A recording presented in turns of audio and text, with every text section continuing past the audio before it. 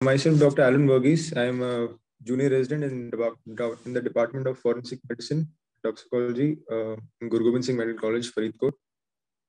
My poster presentation topic would be non-suicidal self-injuries with malified intent.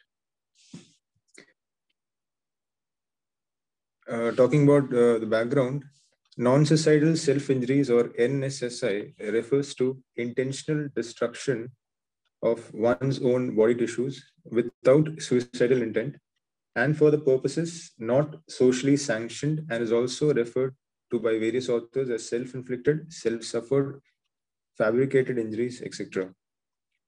Now, the textbook discuss self-inflicted or suffered injuries as superficial, multiple, parallel, and often overlapping, usually localized to one part of the body. And there are often presence of tentative cuts or hesitation cuts in close proximity, and also symmetry is often found. Other features of NSSI would be they are mostly incised wounds and sometimes contusions, stab wounds, and burns. These are usually present on accessible parts of the body and not in sensitive areas, such as eyelids, genitalia, or nipples. The classic picture of NSSI, as discussed in textbooks, is uncommon, especially where the perpetrator has had a professional help. Talking about 5 cases which came to emergency of our college. The ages of these 5 cases range from a minimum of 32 years to a maximum of 44 years. Out of these, 4 were males and 1 was a female. 4 belonged to rural areas and 1 to a semi-urban area. Out of these, 2 were laborers, 1 was a housewife, lady was a housewife, and 2 were unemployed. Important thing to note here was the time interval between the alleged assault and their arrival in hospital varied from a minimum of 5 hours to a maximum of 10 hours. On average was more than 6 hours. Number of suspect injuries were 1 in case 1, 2, and 4, and 2 in case 3 and 5. Body parts involved were left hand in all the cases and right leg in case 3 and case 5. Nature of injuries was grievous in all cases.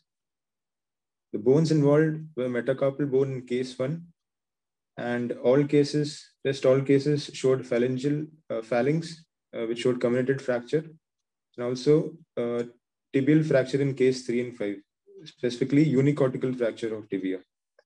The alleged weapon in all cases was kappa, which is usually a sharp and a moderately heavy weapon. Along with it, a gandasi, which is a sharp and a heavy weapon, and soti, which is a blunt weapon, was used. Clothings in case 1 and 2 were blood-stained. If you see case 3, there was a corresponding cut present over the cloth corresponding to the injury, but there were no blood stains present. Now, discussion. All the cases presented with incised wound to the affected part, all these cases presented with incised wound to the affected part, along with vague complaints of pain over different parts of the body. In case if we see clothing, as earlier discussed, clothing exhibited cut corresponding to the injury, but the clothes were not blood-stained.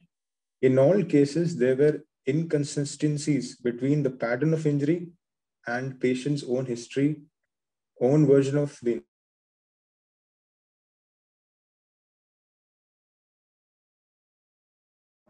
and external injury. To conclude, it is important that the forensic practitioner should identify and note the precise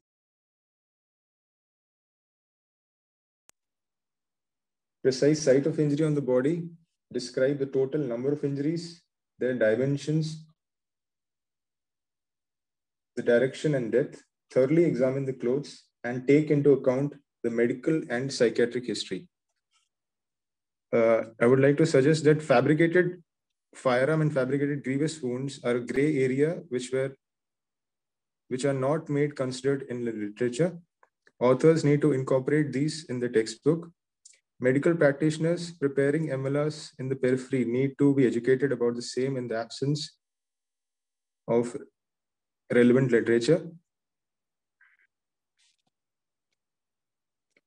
Registered practitioners dealing with medical legal work should document all the injuries in detail, and if they are unable to report that these are fabricated, they need to direct the police to take into account the circumstantial evidence. Active cooperation with the investigating agencies is essential, and latter should register cases only after thorough investigation and having regard for the detailed content of the medical legal report. Thank you, sir.